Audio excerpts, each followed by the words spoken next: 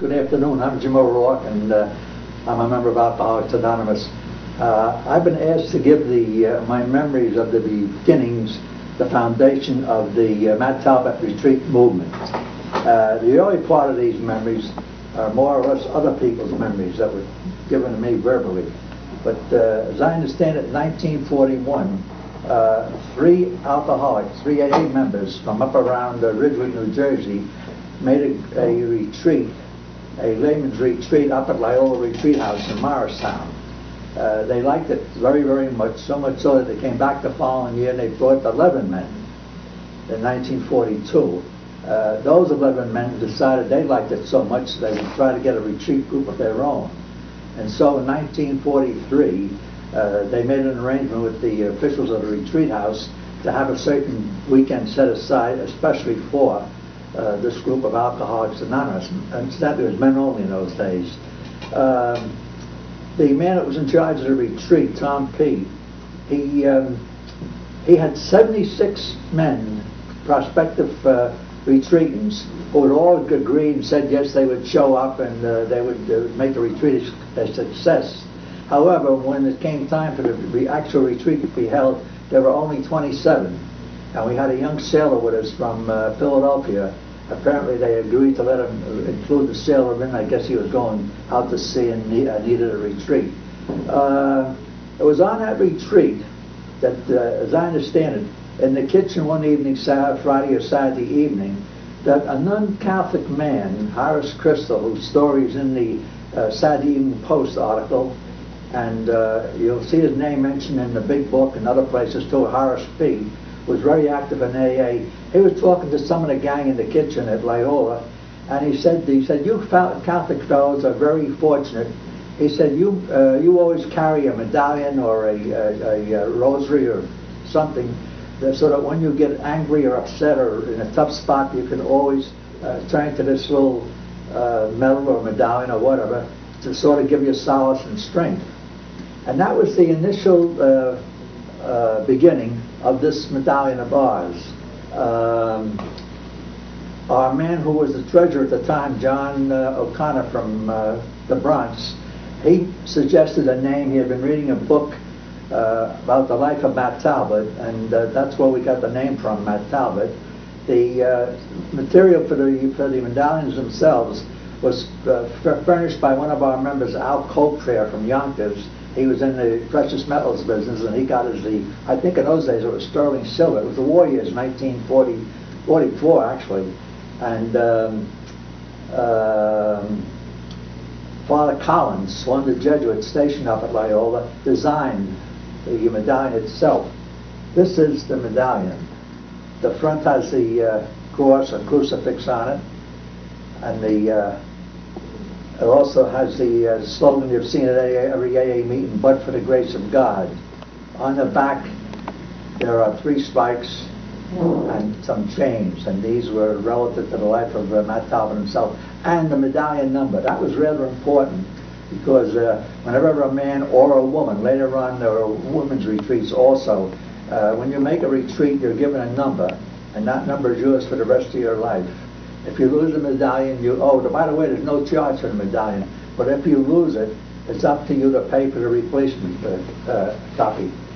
In that small beginning, out of those 27 men in one group, and now I understand, I think the figure I heard today was something like 190 groups have begun over in the United States and in Canada.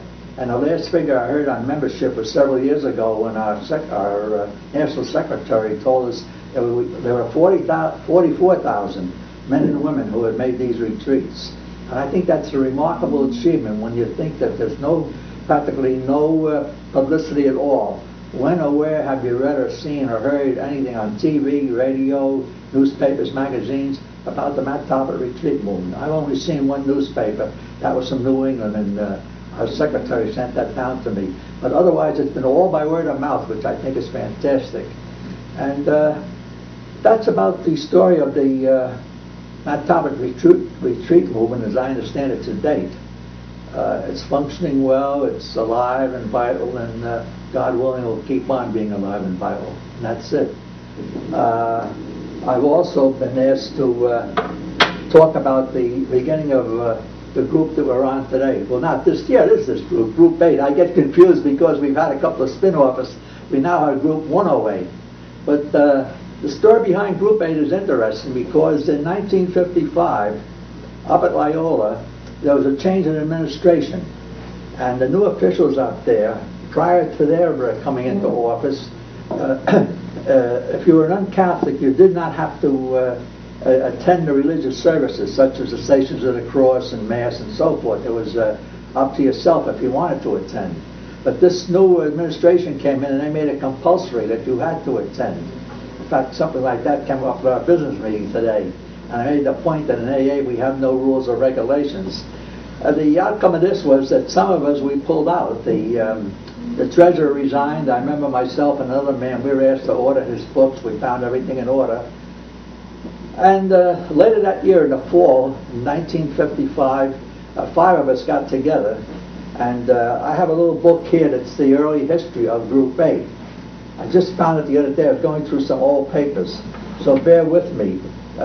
This was a preliminary meeting. It was held in Suffern, New York. And it's the names of the 5 men that began this Group 8. Jim Rice, he was a former mayor of Suffern. It was in his home that this meeting was held.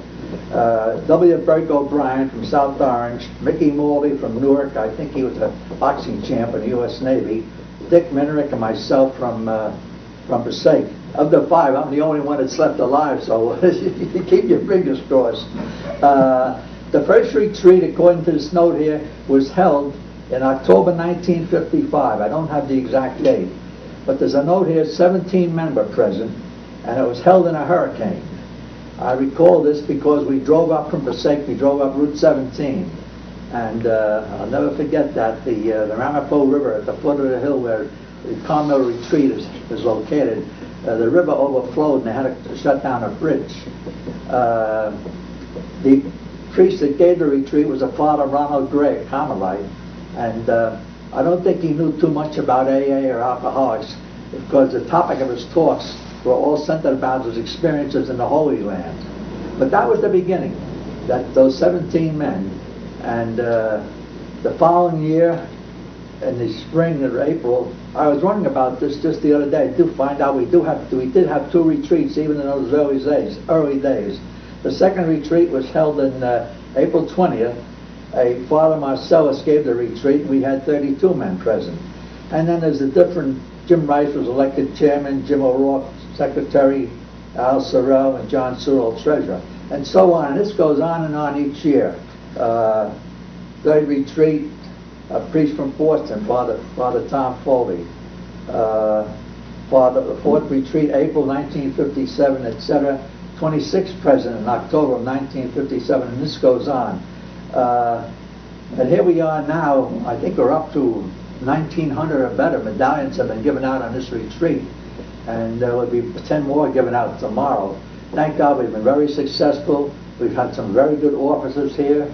At times we were really, excuse me, booked overflowing, and that's why we've had several spin-offs. There's been a spin-off, a new group started down several years ago at Our Lady of Princeton in Princeton, New Jersey, and another one started at Carmelite Retreat House, where we originally met. Incidentally, it had been shut down for repairs, and that's why we had to get out. There's Group 108, and our third group started with another Matt Talbot retreat up at the Graymoor in New York State. But all in all, it's been a very successful enterprise. I've been very, very happy and grateful to have been a part of it all, and I wish you all another successful, sober day. That's all. We're going to take a few minutes and talk about the life of Matt Talbot, his story. Who was Matt Talbot? Matt Talbot was a Dublin drummer. He was born in 1865. He died in 1925. The family had 9 boys and 2 girls, and Matt was the second born. Most of the boys were drinkers over there. They lived in poverty in the tenements of Dublin. It was a grinding type of life. Father was a drinker. He often drank up the paycheck. He worked for the Port and Docks Board in Dublin Harbor. And they moved 11 times in 20 years. The mother had to hire out as a charwoman in order to put food on the table. Matt had only 2 years of schooling. At the age of 12, he worked at Burke's Porter Bottling. And what the young lads did there was they took the dregs out of the bottles, rinsed them out, and the dregs they put in the kettle. And they started to sip that. And from that time on, Matt said he never drew a sober breath until he had his spiritual awakening. At the age of 14, he went to a whiskey bottler. He was daily drunk. He'd take his paycheck and post it at O'Mara's Pub, a popular place in that neighborhood at the time, and he'd drink against it. And oftentimes he ran over. So he would hock his boots and his coat in order to pay it off.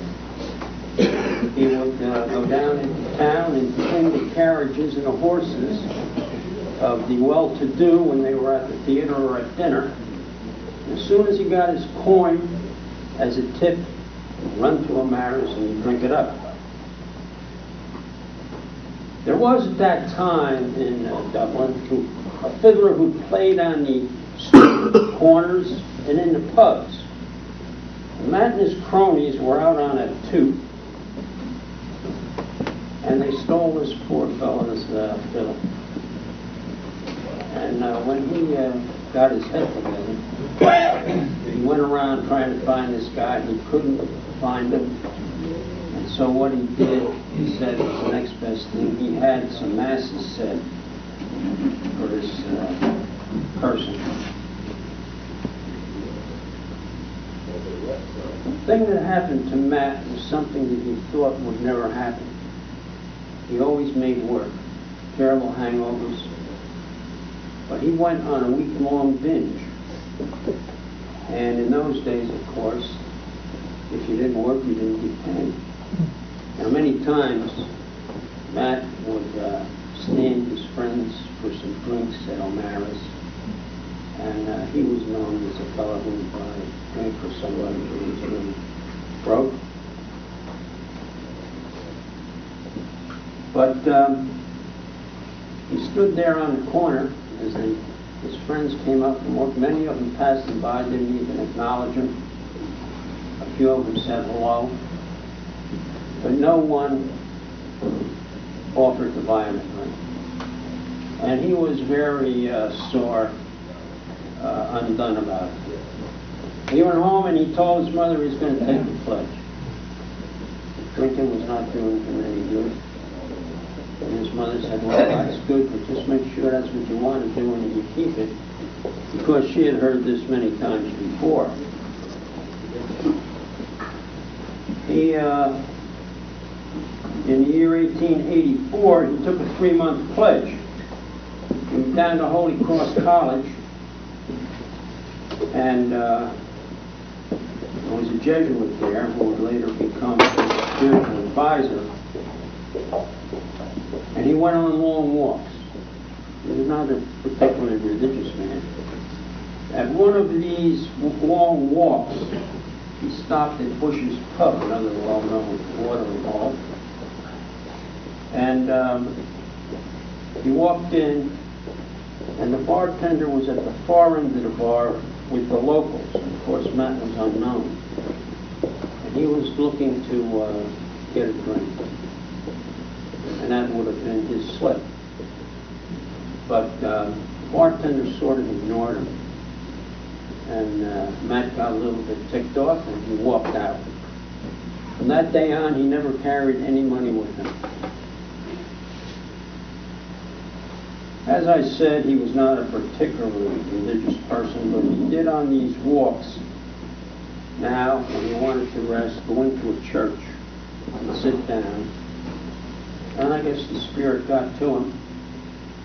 and he started to go to Mass. He went to work in Martin's lumber yard. That's why you sometimes see the statues of Matt with a timber by his shoulder. He was a checker. He had a little shed, and he would see that the orders that were being put up were done properly. He would measure them out, etc. And he would often go into his little shed and say his prayers. Matter of fact, I was riding one time down to a meeting in Central Jersey, Matt Talbot Group meeting, and Father Morgan Costello, who was the vice postulator for the cause of Matt Talbot, was visiting the United States. He was going to give a little talk. And he had with him the ruler, a small folding type ruler that Matt Talbot used at this job. He was a very generous person. He gave to the missions. He gave to friends who were in trouble. He gave to seminaries. He mentioned one time to a friend that he gave him enough to educate 4 priests over his lifetime. He then took the pledge for 6 months and then for life. His spiritual director was Father James Walsh, Jesuit, and Matt wanted to emulate the life of an Irish monk. His father died in 1899, and he took his mother in, and they lived a very happy life in a small tenement there in that section of Dublin. He only had 4 or 5 hours a night sleep.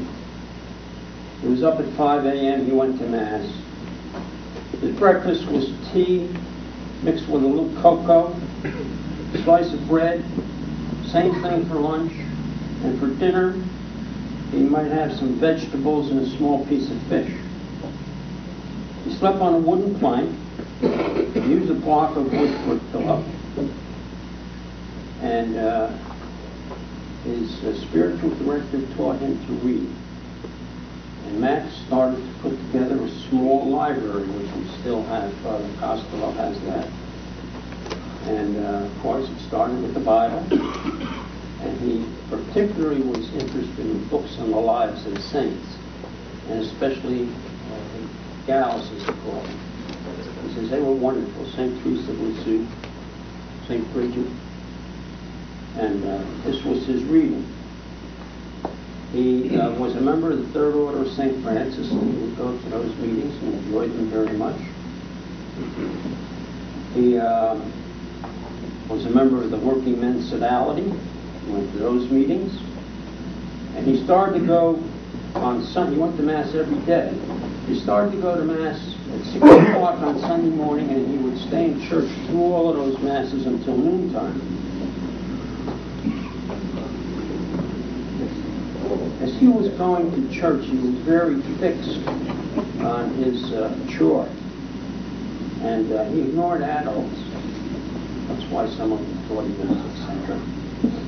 But not children. He'd always stop, talk to the children, and he would stop and pet the dog as he went along. He remained sober for 41 years. At the age of 67 in 1923, he had the first heart attack. He was able to get to the hospital by himself, and the chains that we hear about later, he had time to take them off, so they were not seen. Dr. Henry Moore, who was a heart specialist for him personally, thought that he was a religious zealot. But later he found him to be a very kind and gentle person. We had a retreat master several times when we were up at Carmel, Father Dan McMahon, who was assigned to the Dublin diocese for several years. And Father Dan said that Matt's contemporaries, his neighbors, thought that he was an eccentric. In 1925, on the way to church, he had his final and fatal heart attack. At the time the nuns were cutting away his clothes, preparing his body for burial, they found 3 chains, one around the arm, one around the wrist, the waist, and one around the leg. Now these were symbolic, they were not penitential chains, and they were very popular at that time. It was a practice started by St. Louis de Montfort. There are stories that the chains were embedded into his flesh, and this is not true. We also have those chains available. In 1931, an inquiry into claims of holiness was begun in the Dublin diocese. In 1947, a Vatican inquiry was begun. It continued until 1972, when Matt Talbot was judged venerable. Now that means that his practices and his life of holiness could be venerated by the faithful. His remains are at his tomb in Our Lady of Lourdes Church in McDermott Street in Dublin. I visited there, as has some of the other members, and it's very, very interesting. The priests there are very happy to have that tomb there, located there. It's in a very tough section of town. And when I was there, the cab driver said, "I'll keep the motor running." And his nephew had been murdered down the street, probably got in a fight a few weeks before that. I would recommend, if you want to go further into this story of Matt Talbot, 2 books by Mary Purcell, who just passed away a little while ago. But they're very thorough. They give you a good idea of the living conditions that these people lived under in those times. And you can get those at any Christian bookstore. If they don't have them available, they'll order them for you. And that's about it. I thank you for listening, and God bless you.